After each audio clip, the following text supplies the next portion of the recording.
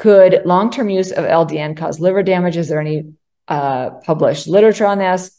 Okay, after taking it for 5 years, should one stop it for a moment? A moment is interesting. Okay, so I have not done this. I did it, like I said, because I had surgery, but I don't ever plan on stopping it for any other reason other than surgery. And again, I'm not paid to do this talk. I'm not paid to say these things about LDN. I just really feel that it is something that has been very, very beneficial for me personally, and I've seen really good results in my patients.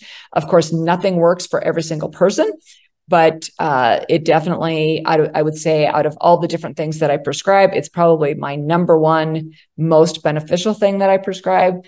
The dose is so low that unless a person has some other problem with their liver, I would not expect low dose naltrexone to cause any problem with their liver.